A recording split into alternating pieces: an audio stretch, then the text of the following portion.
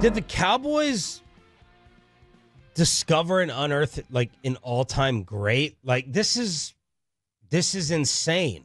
It really is, and we don't talk about it enough. I think we did last year when he was on his run. Brandon Aubrey with the 66-yarder, which Next Gen says would have been good from 72. Yeah, look, I mean, I think it's obvious they unearthed a greatest of all time because we've heard whispers that... or does it just take a 2-week span like a reliever in baseball to have it go right downhill? Knock on wood. Well, we know it can because Brett Maher going the whole 22 season, kicking as well as he did, they were just as soon as he missed extra points in one game, like, you're broken, you're done. But look, I think the difference is we've heard whispers. Brandon Aubrey, morning show listener, we've heard chatter about this. And so I think that alone shows that he's a mentally tough individual. He's got a lot of good things going for him. A guy clearly of good character and good mind. And so I don't think that's going to be a problem. But the dude's clearly got just a ridiculous booming Sebastian Janikowski leg. 36 of 38 last year, including a record 35 straight to start a career. From 50-plus yards, he was 10 of 10. Including a 60-yarder against Filthy. He also hit, that. By the way, that 66-yarder, Next Gen said, had an 8% probability of going through the uprights. He had a 53-yarder to start the game. The only star down, he then immediately kicked it out of bounds. Yeah. It was right out of bounds, but, man, this would have equaled the NFL record set by Justin Tucker in 2021 if this was in the regular season. And I'm like, Is this guy an all-time great? Did they find Larry Allen kicking the football here? Wasn't the Tucker one too? Didn't that hit the crossbar? Didn't it bounce in? Oh, yes. And I think Tucker, it takes a Longhorn to be that good to even get in that kind of, area. Sorry, with that kind of power, I need a lower draft pick than Larry Allen. I need a 5th or 6th amazing find. Larry was Tom Brady in the second. The 6th rounder, Tom Brady. Trying to keep it Cowboys, but whatever. 877-881-1053. So obviously, star up to Brandon Aubrey. And I think Mike McCarthy, just a theory, I think he gets like this real sick satisfaction out of the kicking game. He loves having a booming weapon out there. I mean, years ago, Mike would just try, 60-yarders, it felt like, or 58-yarders. He just loves having a kicking weapon, I think. That's his kink. A big leg. That's his kink. Mike McCarthy's kink. He loved Mason Crosby. He loved Brett Maher, Greg the Leg. He wants the booming leg. That's what he's a big fan of. And look, it is an absolute weapon. If you're down 3 with 15 seconds left and you just got, a touchback or something like that, it's a weapon to be able to have to say, man, we've just halved how far we have to go before we have to kick the ball with most kickers. And so definitely a weapon, and he's really, really impressive. McCarthy thought about giving Aubrey a chance at a 72-yarder against the Rams, but he said, quote, Bones wasn't feeling it. Let's not blow out a leg here. And Aubrey was involved in a tackle in this Raider game, and I was like, stay the freaking hell away from the sideline and any football player. This is how you know that Mike McCarthy's a kicker guy and is a little crazy about him, is that Bones Fossil, the madman Bones Fossil, was like, absolutely not. Don't do that. What are you talking about? Yeah. Like, the Bones thought that was too aggressive. Yeah. Should tell you everything. How have you, you mentioned the kick out of bounds. How have you felt about the kickoff so far? I don't like it. It's just too complicated. I hate the name of it. I hate that they gray out the area, or I don't see how there's going to be any returns actually made. It feels like that's just not happening. Again, not used to it. So a lot of times you don't like things that you're just not used to. 6 a.m. start time for some Tolos. But I don't like it right now. It's so I don't like the way it's lined up. It's so complicated. It feels so... The drop zone. I like the idea of the... All right, put the defenders on the other side, and I understand they're trying to, not have the booming kicks out of the end zone. To me, don't you just move the ball back? Isn't that an easier situation? Move the ball back like 5 yards from where they have to kick it, and then have the exact same setup. But the drop zone and where it can go, that to me is going to be incredibly frustrating all year. Other game notes from this win over the Raiders, 27-12 on this radio station. Mozzie Smith missing with an allergic reaction. Insert your joke here, as many Tolos did on Twitter and X. Allergic to success, allergic to contact, allergic to hard coaching, allergic to back-to-back plays. Yeah, we got a lot of that. In fact, we did get we got the Blake Elliott type phone call post game. It sounded like where they're like allergic reaction. Like, come on, are we really believing this guy has allergies? So there was a little bit of the. Oh, I thought Blake's phone call was, are they playing in the state of Las Vegas? No, it's geographical sense. So Mozzie allergic reaction, but Jordan Phillips already on the field. Dude, right out there instantly, and made a difference. Like, it was the first play, I think, where he had kind of sealed up the gap, and they were able to make a play on it. And so Jordan Phillips, I thought that was good to see him out there that early. Marshawn Kneeland making the play he did in the run, the first game. That's back-to-back games now where he's done the same sort of thing, which he gets down the line of scrimmage, sheds the blocker, and makes the tackle on the running back. DeMarcus Lawrence has been their top run defender for forever. Kneeland's going to be right there because he's so advanced in terms of the ability to shed blockers and the power that he plays with in his recognition in the run game. I didn't write down a star up like you, and I saw some others, Blogging the Boys, give Deuce Vaughn a star up. I was like, okay. Some of your other star ups, I was like, okay. It didn't jump out to me the same, and I rewatched it dead sober yesterday morning. But Maris Leofau to me jumped out. Now he got the benefit. TV can make stars of people and can kind of affect and influence your opinion. The TV broadcast, by the way, I think that Isaiah Stanback does a really nice job on there on the game calls. But Leofau was getting the focus of the TV attention early on, and he was running around out there making plays. After we didn't talk about him at all in camp. No, not much. He was more of a training camp, minicamp guy, or a minicamp OTA guy that we had talked about. Training camp, not as much. He was their third round pick. Yeah, he was their second pick in the third round, and he's somebody that they really thought highly of when he came out in the draft, or when they drafted him. We asked on day 3, we got a chance to interview on the draft show some of the Cowboys scouts. And we'd asked their national scout, Ross Winchie, we said, what was your favorite trait of any player in the draft that you studied this year? And he was like, well, not to toot our own horn. He's like, but honestly, it's probably Marist's play style. Like the way he plays, the intensity he plays with, the hair on fire stuff.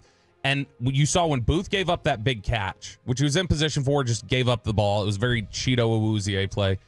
When they get down there, 1st and 10 from the 12 inside the red zone, 3 straight plays, he put his entire skill set on display. The first one, he makes the big play to wrap up the ball carrier, gets off a block of a guy who's 100 pounds heavier than him, makes the run stop. Next play, has the patience, rushes the quarterback, forces Minshew to make a throw quicker than he wanted to, incomplete. And then on the third play, he was the one in coverage in the flat defending the ball.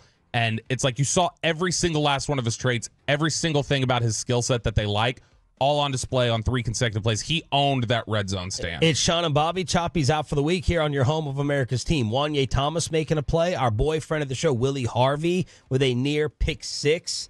Star down, Jalen Cropper. He lost that punt return fumble all on his own as well. And, of course, that leads to a discussion of how that is going to affect the wide receiver room. Yeah, it's something where it's something on special teams. Should that impact him making the roster as receiver? But if you want to be a back-end receiver, you need to contribute in other ways. And Cropper, man, you can't, trying to do too much, you can't have that. Didn't make a lot of plays in the passing game in this last game. You've got to consistently show up if you want to steal one of those roster spots. I would go star down to Matt Waletzko, and I know he had an awful assignment of you get to block Max Crosby in a preseason game. I know that's tough. I was looking forward to Guyton Crosby. I know we got like 1 rep, I think, was all they threw over there. But Waletzko drawing that assignment, I know that's difficult. I know a lot of people say cut him a break. He's essentially a rookie. He was out all last year. If he wants to make this roster, he's going to have to block guys like Max Crosby if he needs to step in. And for him to not even provide minimal resistance to what Crosby wanted to do on every single snap, that's bad. I think he's off the roster at this point. Did some positive stuff in the run game, but you've got to be able to provide even baseline pass protection. Jerry Jones stepped in it. Preseason game 1, talking about no urgency to sign CeeDee Lamb. Would it happen again on the fan pregame show with Christy Scales? Is there a target date in mind to get it done? Zero about anything. Not worried about a target date. Not worried about his shape. Glad he's not out here risking some injury tonight. All of that is not in any way impacting what we're doing for the season. Of course, if he were here, do you think he would have one toe on this field? I hope not. Well, I'm just saying, he wouldn't. And so we're watching those kinds of things. He is so stubborn. He might be more stubborn. I might as well just marry Jerry Jones and get the money. He is so stubborn as my wife. He's just trying to take it back to just like the all-in stuff where he was just hanging on for dear life the whole offseason to try to backtrack. He's trying to hold on to. I was just saying there was no urgency to have him play in the preseason. I was just saying there's no urgency to have him play in the exhibition games. So he went back to it twice in that clip. Calvin Watkins reports the Cowboys offered Lamb a new deal, slightly under $33 a year. It would make him the NFL's second highest paid receiver behind Jefferson. Jefferson is $35 a year. Again, slightly under 33, according to Calvin. But we also have follow-up reports, Mike Garafolo, that the structure, the cash flow, it's not there. Yeah, and that's something we've heard. The guaranteed money was an issue from the Dallas Morning News report. Obviously, we've heard they haven't even come up to $33 million yet. That's the second report we'd seen of that. Their issue is going to be cash flow because they're not going to want to front a bunch of cash to him while they're trying to do a bunch of different gymnastics with the cap. And so they're going to try and lower that number as much as they can over the next 2 years. They're not going to want to throw him a bunch of guaranteed money. They're going to want those hits to be bigger down the line. It's a similar situation, I would imagine, in terms of the gymnastics they're trying to do of what they did with Ezekiel Elliott. Ezekiel Elliott wanted a 4-year deal for a certain amount of money, and the Cowboys were saying, dude, fine, but like we literally can't make it work with a 4-year deal. We have to make it a 6 with 2 void years. Like, this is the only way that we're going to be able to get it done, is essentially turning it into a 10-year deal, like on the books, that then we can put escape hatches in. And it sounds like they're in the same spot with Lamb. So is there anybody who you think, and I know we'll get to Trey Lance because that's what a lot of folks want to talk about, and I understand that. Is there anybody who you think inched closer or perhaps moved further away from making the roster? Because I think, I'm going to say this right, Deuce Vaughn got himself maybe back in the conversation, and it felt like he had fallen out of the conversation. Yeah, Deuce Vaughn showed that he could be shifty again. The ability to make big plays is there, but I think the most important part is there were a couple times whenever he moved the pile. There were times when he was tackled and pushed forward for a couple more yards, showed that he could be a short yardage guy there too. And the biggest thing he talked about too was just proving he could do pass protection. So those are 2 factors there. I'm not saying he looked like he was the next coming of Emmitt Smith or anything like that. But he wasn't there last week. He was there this week, and he looked really good doing it. So, yes, back in the conversation. My trio would probably be Zeke, Dowdle, and Deuce Vaughn, and I think Deuce Vaughn can give you some big plays at many different times. He could probably do it too, kickoffs, kick returns, stuff like that, as a having 2 guys back there that can have that kind of shifty speed to go along with it. On the flip side, Jalen Cropper, I know, is somebody who jumps to mind because of the fumble. Yeah, because of the drop on 3rd down. And I wonder if he has moved himself. Actually, I'm kind of curious if that not only hurts his chances, but would they just go with 5 receivers? I'm gonna take one more game to really start looking at that. Sure. I feel like I don't really think anybody separated themselves in that back portion of who. Name one, because Billy. Our T Billy, yeah, I thought, hey man, he's going deep on that one, and then still nothing. So I just don't think anybody's really separated themselves. McMath didn't look great in the first one. Had a couple really good plays in this one. So hey man, if anytime we can get a McMath on the team, I'm happy. And Jalen Brooks really hasn't separated himself either. So Kevin, I'm still in that vein of maybe there's another option out there that you could add to this group. But I'm not completely sold on any of the receivers that are trying right now. And that's why I'm curious. I've seen lots of roster projections and stuff that have, the Cowboys, hey, you're going to go 6 at wide receiver. And I just wonder if you're not wowed by any of them, even though I know some of them were draft picks. If you're not wowed by any of them, do you not go longer on another position where you're like, I feel like there's actual competition that I need to stay on the team? Yeah, you need and go short at wide receiver. You need depth at your defensive end spots right now because that's one of the positions too, Kevin. That I'm like, can we find a guy that's going to raise their hand and say I'm ready? Nealon's probably it right now for me. I like what I'm seeing out of Nealon. He looks big. He looks physical. He looks like. Mike says this a lot of times. He looks like an NFL player. He didn't look like a minor league football player. He looks like an NFL player with a lot of room to grow. So that's that position, too, where I'm like, I might need some more depth there. I would take it away from wide receiver to make some more space just because I don't know if I have it yet. Yeah. So that might be one of those spots. But I see what you're saying there, too. There are also a lot of linebackers that are like, hey, I want to be in this thing. Leofau's the one, dude. I know he's a rookie and likely going to be on the team anyway or be involved in some way. He's one of the guys that I'm saying he took that step to go, man, everything he's done in camp, everything he's done in games, just I'll give him a thumbs up on this. So that's one of my guys, Kevin, from the defensive side. How important is it for Leofau, especially because people think of him as the person that could have been a running back? Like not him the player, yeah, but at the spot. Yeah. I know people were like, well, obviously you're going to go running back here, and they did not. And what if he thinks about that?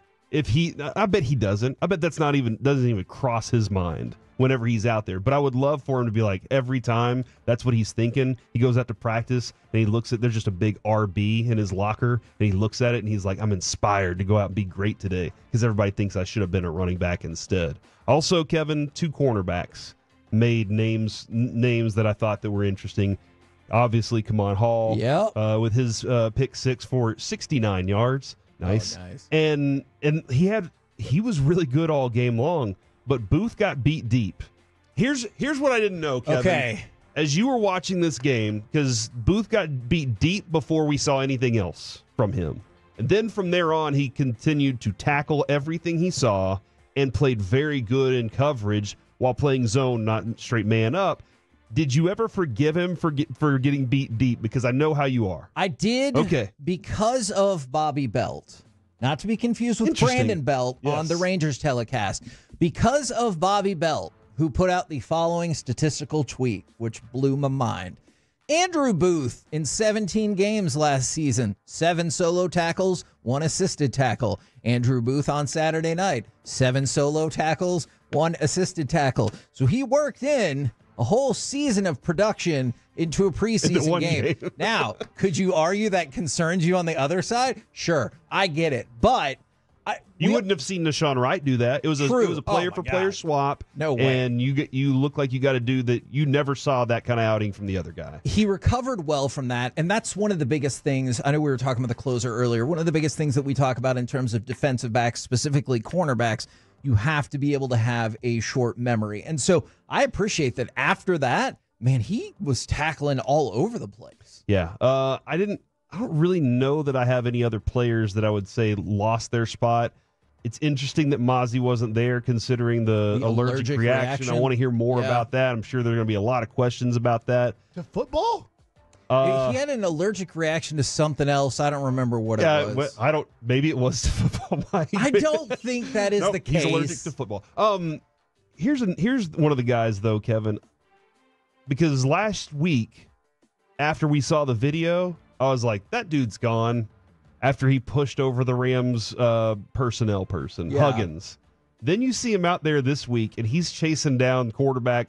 He never really got there because he's a defensive tackle, but he's chasing him down. I saw lots of hustle from him, and he was making people move too. I don't know if that was enough to get him there, but the defensive tackle rotation right now looks more competitive than I've seen it before, and that's promising because I feel like that's a competitive spot that needed to be competitive. Bringing in Jordan Phillips obviously gave them a little more push in this game, but there are some other guys that are like, hold on, I want to get my opportunity here. Now, from the 6, 7, 8, we'll definitely try to track this down. Apparently, Sean Sharif this morning in the second segment might have said that Wanye Thomas was his boyfriend. which I thought he was your boyfriend. Wanye Thomas is a great player, and I saw a couple of roster projections that don't have him on there, and I think that is just madness. He's flashed around the football. He's shown that he can, make plays on the ball. That's the conversation that Hall said that Al Harris has with him all the time. If you aren't touching the ball every game, then you're not doing it right. And that's something that you see out of Wanye Thomas out of the safety spot, and he also comes up and makes some pretty big plays whenever he's near the line of scrimmage. Kevin, I'll be very honest. A lot of people that may have heard that interview with him when we were out in Oxnard might be like, hey, hold on, how did that come about? Kevin was like, I want to go talk to Wanye Thomas right now. Let's go do this. And so he went and sought him out because you've been watching him in practice, and you were just in awe. I feel like over the last 2 preseason games here, Kevin, you've gotten the look of him and going, maybe you're having a proud Brian moment where you're just like smiling because you're like, that's my guy right there. Can only wish to replicate that amazing photo. And that's where I also wonder about players. Let's say a player like Julius Wood. Would you take a player like, and maybe this is something we asked Mickey, maybe this is something that we asked Broadus when he comes on the C block at 1 o'clock. Would you try to take a player like Julius Wood and squeeze out one of those wide receivers? That's just my basic fundamental question. And I know every team goes through this every single year. Would I go light on a position or, maybe bare minimum at a position so I can stock up with some other players that I'm like, they have more value to this team? And Julius Wood is somebody that I'm curious about, undrafted free agent. It feels like maybe over the last 3 weeks, you've seen something from him to make you go, I would like to keep him around. And I understand the practice squad, and some people have already asked about a few different players being on the practice squad. I'm not dismissing that whatsoever. You don't want to risk the John Ridgeway situation where you're like, hey, let's see if we can get to the practice squad. No, we can't. And then you lost him. Well, a couple things. I'm going to probably say this as you ask questions like this, as cuts start to come along, and one more week. I want to see one more week of this because we've seen 1, we've seen 2. You've been able to see some guys have good and then bad. Some guys have bad and then good. Now, what's the next step on? Can they do it again? Like very much like Jack Leiter, like we do with him a lot of times. Okay, well, that was a good outing. Okay, that was a crappy outing. Which one's him? Yeah. You got to really find that out. And Kevin, anything we can do to keep Snoop around is what I'm trying to figure out. How do we keep Snoop Connor on this team and give him some opportunities? Yes. I talked about that in training camp. I realized the odds were long and probably still are long against him. But it seems like when he gets the ball in his hands, something happens. And then, Corey, I know you mentioned him earlier. I noticed Mina Kimes was tweeting about Marshawn Nealon as well. Oh, really? And so what'd she say? She said, through 2 games, really like the early returns on Cowboys' second-round pick, Marshawn Nealon. Still putting it together as a rusher, but already looks like a plus run defender. Strength plus twitch really pops, which is kind of everything that you were hoping for and still could have hoped for from Mozzie Smith. And that's great if he can get to the quarterback. We all agree on that. But if you can stop the run at even an average level, let alone a plus level, well, welcome to the team. I'm glad you're here. Yeah, strength is the first thing that really stands out because I've seen him push people back, push tackles back. You can't block him with a tight end. You're going to have to do a couple different things with him, but he does push people back into the play, and I like that. It's the next phase for him, and Broadus has said this, and that's really where it stands is, can he add moves? Can he play well with his hands so that he can get tackles off of him and make plays on the quarterback? That's the next phase for him because he's doing well in the run defense part of it. He collapses plays. He makes things happen. There was a moment where he kind of got pushed out like early in the game, and there was a run his way. But from there on, he was really good. I really like that's a second round draft pick that a lot of people were like, who? And here you are watching him play, and you're like, now I know what Will McClay and staff were looking at. So in case you're keeping tabs on these type of things, the Dallas Cowboys are, in fact, victorious 27-12 over the Raiders. Are we catching up now to Baltimore in preseason wins? I mean, well, you would only be one Baltimore never lost behind, still? Right? So they're 1-1. Again, don't know if you care about such things. If you start off 0-2, your percentages of making the playoffs. No, that is in the regular season. That is not in the preseason. Didn't the Cowboys go 3-1 in the 1989 preseason? Then they went 1-15. It didn't matter. Just like Emmett didn't matter in '93. They scored 2 touchdowns. I mean, like Trey Lance scores 2 touchdowns. Last week we were like, is a touchdown ever going to happen in the preseason? Sure. I feel like it is like, what is going on? He threw and ran. They were able to manufacture two touchdowns. Yeah, it was a really nice pass in the end zone. That was one that I really liked there. And then there was the run, the breakaway. Flournoy, if you get a chance to go rewatch the Flournoy touchdown, he makes a move that just basically broke the cornerback inside. He didn't know what to do. Once he made that move, then he easily got to his corner. And that's a pass, Kevin, that we've seen Trey Lance fail over and over and over at. And he looked really comfortable throwing that. Obviously, he was wide open. Like, being as wide open as he was a huge factor. But he made the play, and it was really nice to see that from him. Brian's in Oxnard. You looked at this film, Brian? I have. Can I ask Wolchuk a question real quick? Let's do it. Real quick, Wolchuk. Yep. Izzy, Hall, Booth. You can only keep one. Who you keeping? Hall. Are you? Yeah. Can you give me a reason? I like his ability to play inside, and I feel like he can still play outside. I think it's a rarity. Who's Hall? Kimon Hall, who had the pick six. Yeah, 43. And he is a North Texas guy. Okay, I will admit there might be a slight bias there. But, I mean, Booth did impress me with the tackling stuff, and the stat that Bobby put out there was incredible. I mean, the way he bounces back, gives up that deep ball. But I think Izzy, I don't know where they want to play him right now. And to me, I think Hall's young. I think there's upside there, and it's rare to find a guy that you feel confident that can kick inside and play the slot at a high level. Hall played the most snaps of anybody on defense the other day. Well, as far as the secondary guys, but Mukwamu had the better metrics of all those guys that I mentioned. Very nice.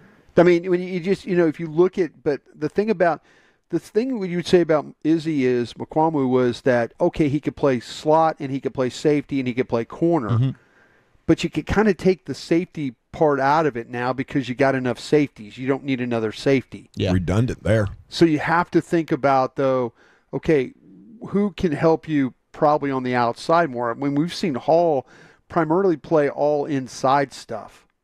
So, I wonder what they're thinking. But if you look at the metrics of how the game broke down, where, the number of coverage snaps and number of targets and number of receptions, they were 0 for 4 throwing the ball at Izzy in that football game the other day. We have some stock up, stock down here for you, Brian. I was wondering if we could start here with Cooper Beebe. Blogging the Boys gave him stock up. Would you agree with that? Yeah, stock up. He's gotten better at the awareness aspect of the game. In the Rams game, they ran a twist stunt that he was a little late to adjust. This time around, much better with the awareness, keeping the head on the swivel.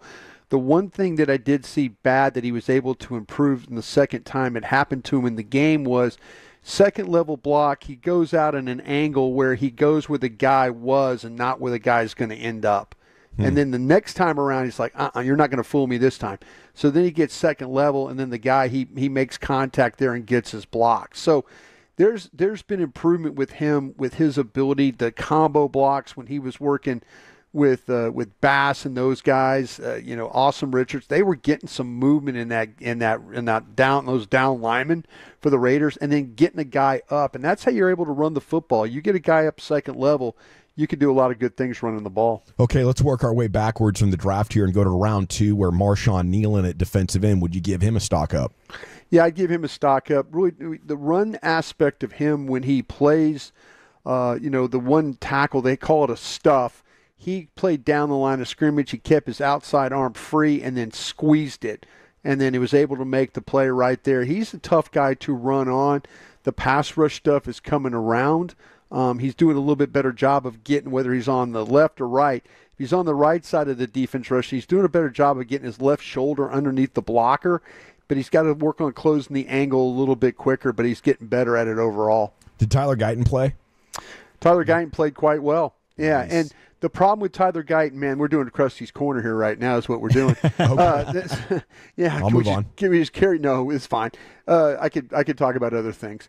The thing about with Tyler Guyton is his hands. I guarantee you when Duke Manyweather, when he looks at the film, when he watches and he talks to Tyler about his hands, That's the number one thing. Pro Football Focus, I had him as one of the top linemen, rookie linemen, and so that's really cool.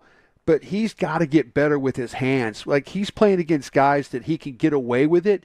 When his hands go outside, and I got several clips I could show you guys down the road, but when his hands get outside the framework, he gets knocked back, but he's good enough of an athlete to recover, because what he'll try and do is he'll try and butt a guy. He'll take his head and drop it and hit a guy in the head with head, and then turn and try and grab the guy and then reset his hands.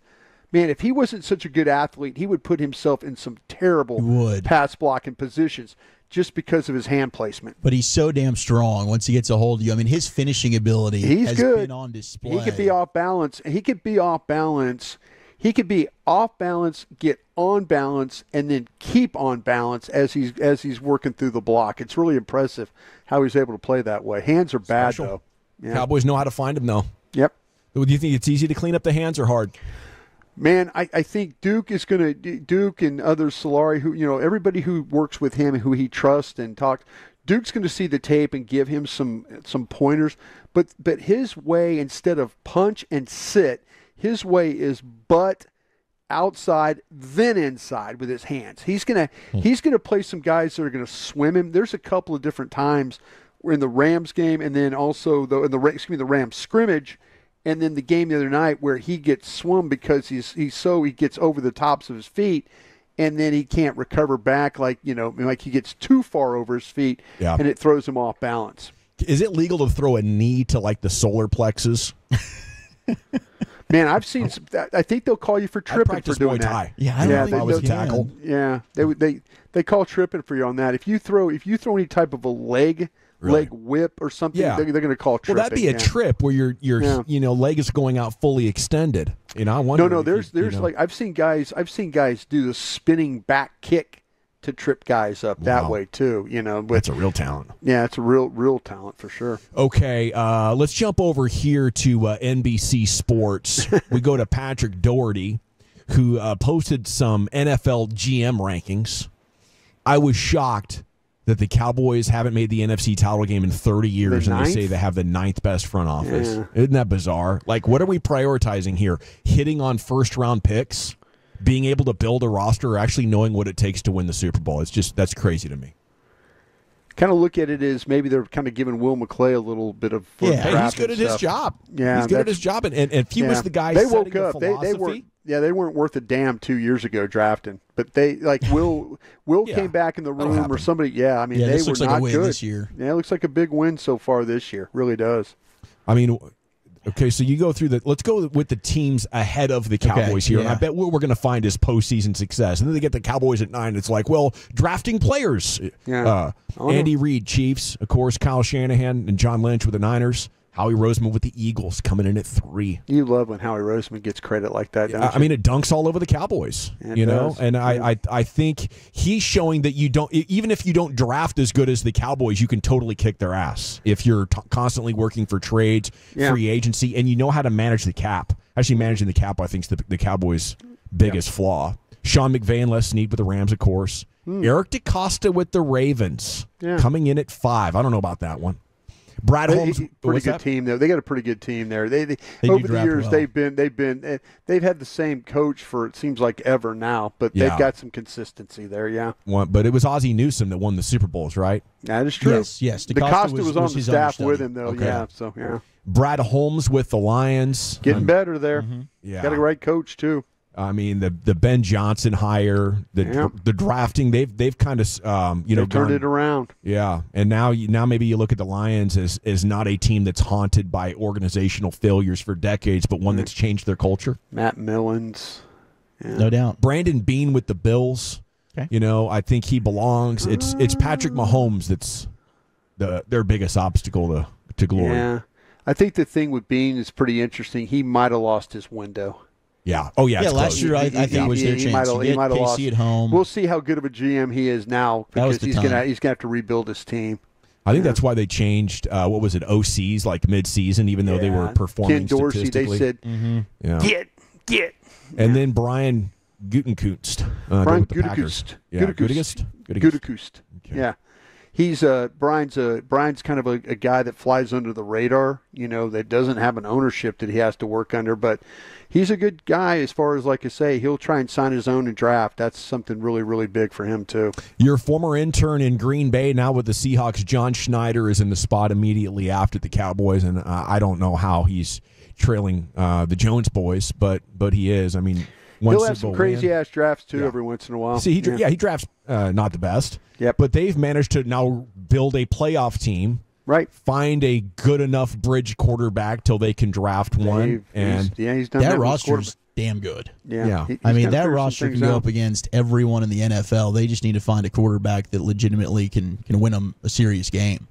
And you roll from the Pete Carroll era, and name a good head coach in Mike McDonald, who was, giving you that guiding hand. All right, it is the guy who's low here is Nick Caserio of the Texans. Don't you think that guy should be getting a little bit more love right now? Like that's an organization that's completely but that was a dumpster fire under the butt chin guy, right? Yeah. The low butt chin. Yeah. Yeah, and Nick Caserio is a hire that not a lot of people liked. So maybe it's somebody that was anti-Caserio and doesn't think that he deserves the credit. But hopefully the Cowboys can get this right and actually deserve a top 10 ranking next year.